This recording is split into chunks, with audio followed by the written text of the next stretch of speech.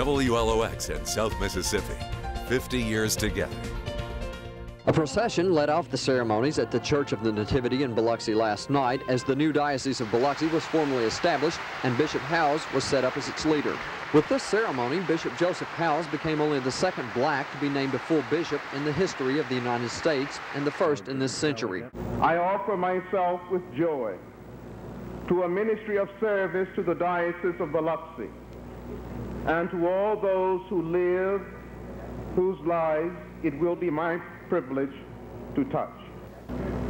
May the unity of God's people, so magnificently reflected in this act of worship at this time, be reflected in the days and years ahead when which God will give me as the Bishop of Biloxi.